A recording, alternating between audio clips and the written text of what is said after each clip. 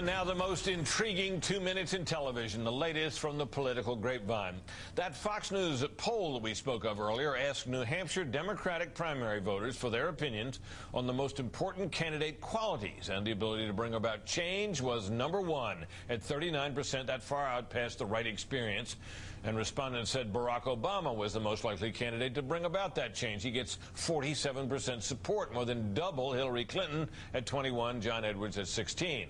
That whole message has not been lost on the candidates, and even the Republicans are all over it. During Saturday night's debates, the top 10 candidates in the two parties mentioned change a total of 91 times. The Democrats had a 2-to-1 margin on the change scoreboard, 61-30. Leading the way was Hillary Clinton, who mentioned change 25 times, once saying, quote, "I embody change." John Edwards and Barack Obama came in with 14 changes apiece. Bill Richardson mentioned it 8 times. For the Republicans, Mitt Romney led with 10. Rudy Giuliani had 9. Mike Huckabee 5. John McCain 3. Fred Thompson 2. Ron Paul 1.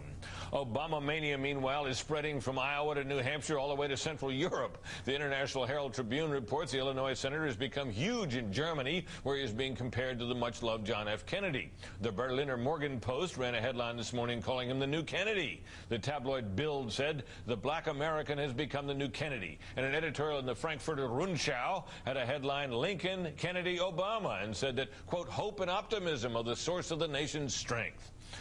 Meanwhile, an inmate in the Pueblo County, Colorado jail who was injured during his second escape is suing the county and several officials because the jail was not secure enough to prevent him from breaking out. A local TV station reports that Scott Anthony Gomez Jr. says he told the sheriff after his first brief escape that security was too weak, but no improvements were made. So he tried it again. He says the cell doors in his maximum security wing were easy to open, and he was able to loosen the tile in the shower ceiling because the guard did not check on him for an hour. Gomez climbed through the ceiling, but then fell 40 feet while trying to scale the outside wall. He's now suing.